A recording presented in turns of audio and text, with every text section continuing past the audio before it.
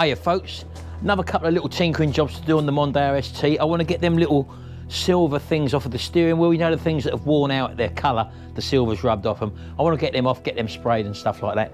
And I might have a go at doing the lights in the dashboard as well. I might pull that out and have a look. Look how good these wheels look.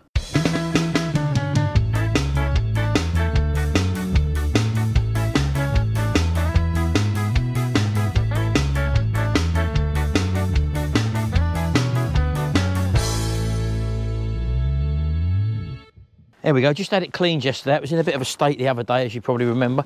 But here, look at these now. They really look good once they've had a clean. I had it done by a local company that does the old car valeting. You're only in there for about 15 minutes, if that, and they give the car a good going over. On the outside, not the inside, they do the old tyre blacking as well. But the centre wheel hubs, as you can see there, look absolutely fantastic now. And I'm so glad that I had these done silver, because as you remember, when I bought the car not so long back, they was white. And they looked a bit gaudy to me, but I'm sure you'll agree that it does look very nice. This, I think it's performance blue, this one is. So, yeah, there we go. I'm well happy with it. And just got to keep it clean. Anyway, let's open up the folding mirrors now. Just by opening the door. As you can see, that's working now. I had that done in the last video. Let's just get in here for a minute, because I want to get these little silver these silver steering wheel trims off, because as you can see, they've lost their colour there. And I didn't know these come off, but apparently there's a seam on the back there. I hope you can see that there, just there, and you're supposed to be able to just get a screwdriver in there and clip them off. So we'll have a little go. Right, we've lifted the top one up a little bit. There we go. Oh, hello. What's happened there? There we go. Oh, there we go. That's pinged off. That's the bottom one, as you can see it. I thought I might have broken it, but I haven't. And the front one just eases out. So there you go, that's the fitment of them, look. So I managed to ping the top one out first, and then the bottom one come out afterwards. I would imagine these are handed as well, so you can't just take them off and put them back on anywhere. Outside OL could mean outside left. That is the left side, and that one's got OL written on it as well, so that's them two. So if I just put them back together anyway, there's one. So I will take them apart to paint. I just want to keep them together because I'm not too sure on how they do come off. So that's tended to work. I pinged off one side first. Well, I'll tell you what, let me do the bottom one here. I don't think you're going to be able to see this at all. Oh look, you can see that, I think. Maybe, can you see that? I've just sort of pushed it at an angle. Got in there, there we go, the top one's pinged off. Once I've got the top one pinged off, I'm prising the second one down. And I think that just popped out, didn't it? It's not very easy to do, I must say. There we go, it does come off like that. It just pings off. And then the top one, you have to sort of manhandle out. Yeah, so if I was putting these back, I'll put the top one in first and then clip the back one on afterwards. And this one, oh, under left. That must be OL, over left, and this one's under left. So there you go, so it's under and over left. So yeah, over left, under left. So this should be OR, and that should be UR. Again, going in at the corner. Hard for you to see, I know, but it's hard for me to see if I don't move over. Then you've got to sort of pull the back one off. Once you pull the back one off, and then you can sort of just tip the front one out. There you are, over right. That says OR, so that's over right. So I find go in at a corner first, and then you pull the back one off and snap the back one off, and then tip these out. Yeah, and this is under right, UR. That's all four of them off now. I suppose I'll have to go and see Gary to get his ones off, because he wants his painting as well. So I'll go and see Gary, get his off, and then we'll take it from there and we'll paint all these together. See you in a minute. Okay, here we go. So I've got Gary's off as well, and they come off just as easy, to be honest with you. So what I'll do, I'll separate these all out and give them a rub down. All I'm going to do is give them a rub down with 500. They don't actually look like they've been primed at all, so I'll just give them a slight key with some 500 wet and dry paper, and that should be good enough. Then I'll wipe them down with a wax and grease remover, and yeah, that'll be it. So just wanted to show you these as well. I got a set of these the other day. I was watching the Mower Medic, and a big problem when you're using when you're cleaning carburetors out on old carburetors for like lawnmowers and stuff like that. Sometimes the main jet in the actual tube can get stuck in if you've got an ill-fitting screwdriver. And he come out of a way which was a great way to get them out. You drill them out with an 1/8 hole, and then you use one of these things. This is a little kit by Rheinsteig, made in Germany, which I got off of Amazon. And you use these, basically, these little extractor tools. You drill a hole in the main jet first of all for about 1/8, and then you tap that in, and that grips onto the sides because it's got serrated edge. And then you can undo this with a nut and withdraw the jet. Saves you throwing the carburetor away. They do them in various sizes. You buy that costs £25 here in the UK. Yeah, thanks for the Mower Medic for showing me that one. I have thought about the easy out ones where you can probably use them, but they just look so much easier and they get a good bite on the brass jets when you want to pull them out. Anyway, that's that. Right, so let me get a bit of 500 paper. Is this 500 here? Yeah, I've got a bit of 500 here. Let's have a little look. So let's have a look at this one, for example. So this is literally just some 500 wet and dry paper, and all I'm going to do is literally just key the surface with the 500. There's no marks on these, so literally a key is all you really need. Dry sanding them, not even wet and sanding them. Because 500 is a fine enough grit for a base coat to adhere to, you see, without showing the scratches through. Although really, if you're using a metallic paint, you can go up to 600 or even 800. Because sometimes metallic paints, which can be a lot thinner, can struggle. But I've always got away with 500 okay, but in this case, that's all I'm going to use. There we go. That's all I'm going to do there. Maybe do the edges.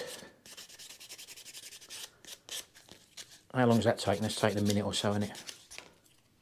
And then I'm going to get some wax and grease remover, or panel wipe, if you want to call it that. Just put a bit on there. And then literally wipe it over. Hold it underneath. That takes all the grease and crap off, and that basically prepares it for spraying. And there you go. That's all I'm looking for. That will dry very, very rapidly. And although you can see little scratches on there, that's actually smooth enough to take a base coat. I'm not going to prime these. I don't think they need priming. They weren't primed by the looks of them anyway. And the silver paint that I've got is going to cover pretty well. Right, I'm going to do the rest of these now. Do exactly the same as that, and I'll see you when I've done that.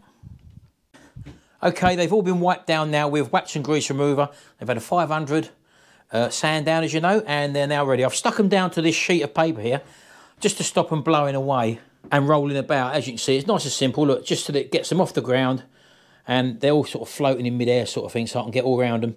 And it's just when you spray the gun, if you use a tin spray, aerosol spray, they can be quite powerful. So can a spray gun as well. So it just stops them from rolling over and flopping over. So that's what I've done there. So I'm just using that paint I use for my wheels. I've just put a little bit in a container there.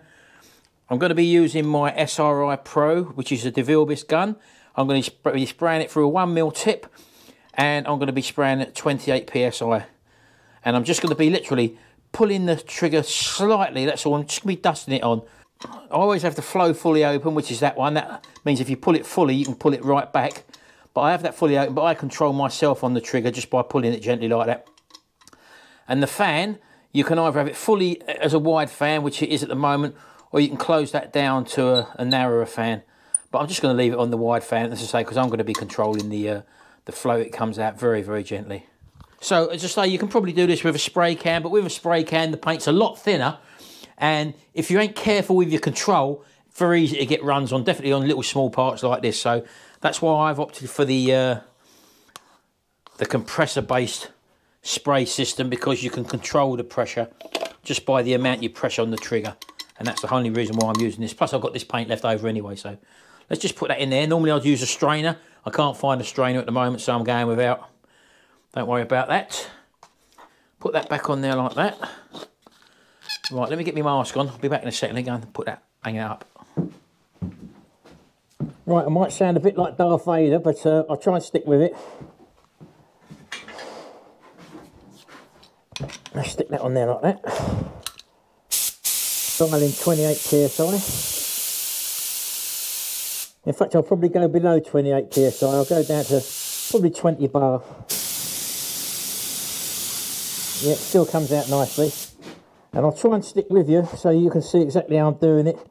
There's me gun. I'm just going to dust it on.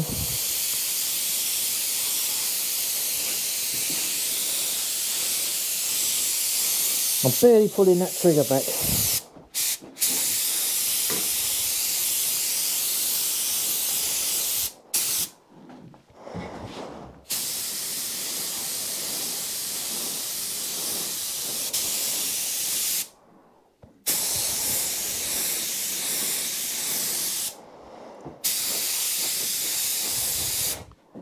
There we go.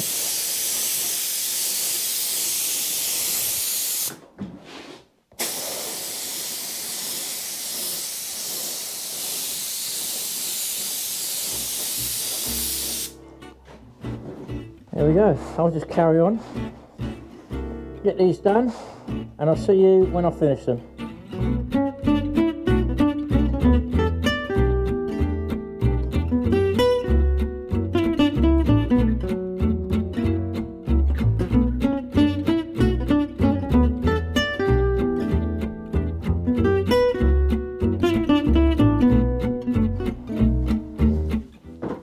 Okie dokie. Right, they've been drying for about 10 minutes now. I'm just going to put on some gloves because it's a bit messy, this paint. So again, I've got some thinners, clear mixed up here, 2-to-1 mix, Macmillan. Again, use a strainer, not like me. Exactly the same. And I'm going to give this a dusting on coat as well, and then a second coat, which is all I'm going to do, and that'll be the job finished then.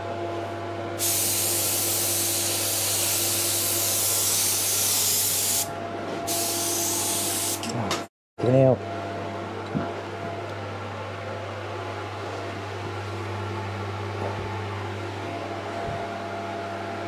Got away with it.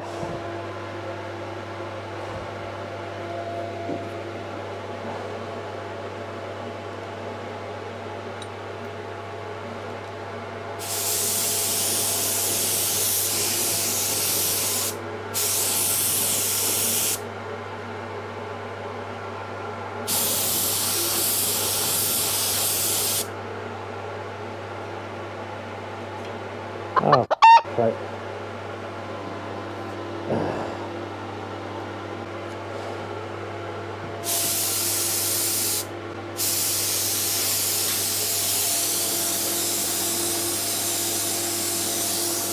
Oh, for sake.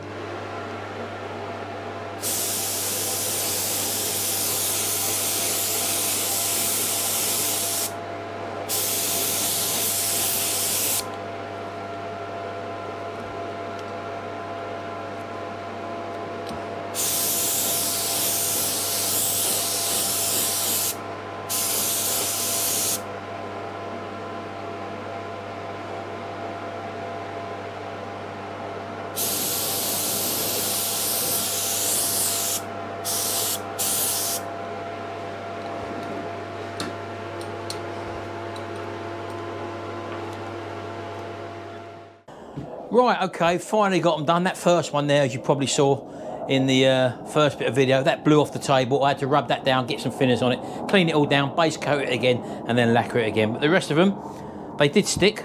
It just so happens that that was one of the ones that I pulled up to have a look at all the way around to make sure that I got it and didn't stick it down firm enough. So it does pay to stick them down, believe me. Let's have a little bit of a closer look now. They've got to dry now. They've had just 2 coats now of lacquer, very thin coats, and that's going to be enough. This stuff goes off rock hard. Right, there we go. All as new now. I ain't got to do anything more to these now. The lacquer's lovely and glossy, so I'm just having to wait now till they all go off. So that's the backs from there. And yeah, I'm happy with them. And as I say, tomorrow they'll be rock hard, and we'll be able to fit them straight to the car. There we go.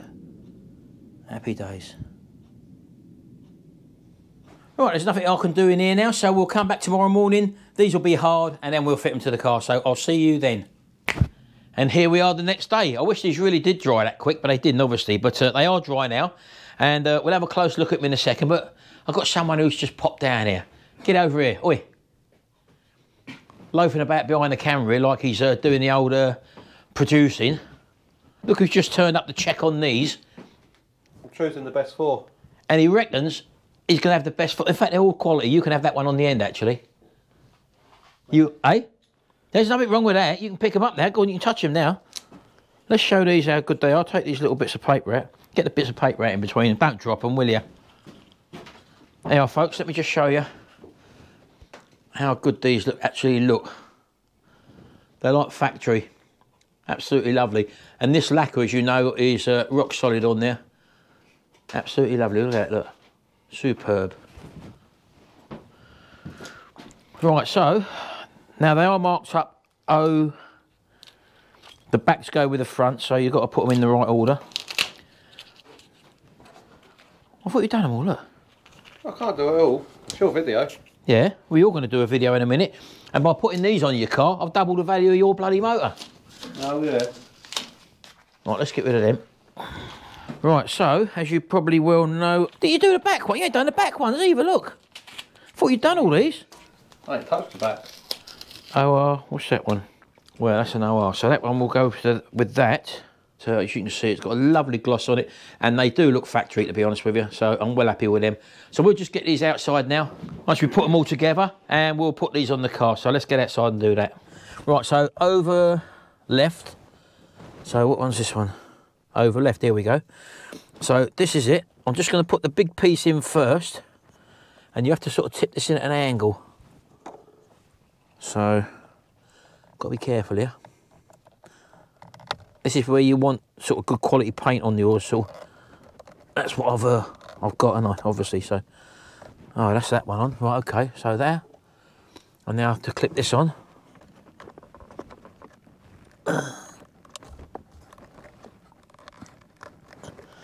So, it should just clip in. There you go. Did you hear that clip in? And there we go. Right, so I'll just put the other 4 on now. You haven't really got to see that, and I'll show you the end. Hey? The other 3 on. What? You'll put the other 3 on, not the other 4. Yeah, that's what I said, didn't I? No, you said you put the other 4 on. Right, I'm going to put the other 3 on. And I'll see you in a second. And there we go. Absolutely lovely. Looks like a blinking brand new steering wheel again now, so I'm well pleased with that. None of them wear marks that was round there. There we go. Let's go around the back and show you. So, as you can see there, all the way around. Lovely seams there, look. And, yeah, well pleased with that. Lovely gloss. And they look factory, as I say. The colour actually is very, very similar, I'd imagine, to the original. Right, let's go and do yours then. Get that sorted out. And I think I will leave the video here. I'll save that for another day because I don't really want to pull this out now. I don't want the video to go on longer than necessary, but that'll be a day for another job. And over there, as you can see, the Triumph Acclaim has now been sold, ladies and gentlemen. The chap's getting it picked up very, very shortly. So, yeah, I'm no longer the owner of the Triumph Acclaim. And, yeah, fantastic. I'm glad, and Sharon's very happy. And we can then start working on the Reliant Regal, which is sitting over there. And that will be put underneath there. And happy days. Oh, and let's just lock up, look. There we go, look at them mirrors, look. Fantastic. Nice and clean, this motor now. You've seen it, look. And as you can see, his wheels are still needing some work done to them. You're here today to do a video on them, aren't you? Yeah, I thought we'd have a go at it. So what he's going to do, the difference of what he's going to do to what mine's done, I've actually had mine completely sprayed, as you know, which is this silver. But originally, the wheels are, what do they call this? Laser cut. What do they call that? Diamond cut. They're just diamond cutted on the edge of the spokes there, basically. And the insides there are like a graphite grey on Gary's wheels. But the only bit that's sort of peeled is the lacquer on the surface of the front. So what he's going to try and do is actually just sand down the surface, get him to a mirror polish, and then obviously try and lacquer them over again, I think. Is that what you're going to do? We're going to have a go, yeah. What do you mean we're going to have a go? That's your video, not my video. Well, I'm going to get you involved. Get me involved? Unbelievable. Right, well, I'm going to finish my video here anyway, so if you want to see him have a go at refurbing one of these wheels, or doing all of them, but we'll only do one on camera, check out Scrap It Man's channel. I'll leave a link in the description below there, and also don't forget, check out my other videos and my playlist as well. If you do like my videos, hit the subscribe button down there, ring that little notification bell, set your preferences to all, that way you'll get notified every time I upload a video. And until then, thanks very much, I'll see you in the next video, and bye for now. Watch his next video on that.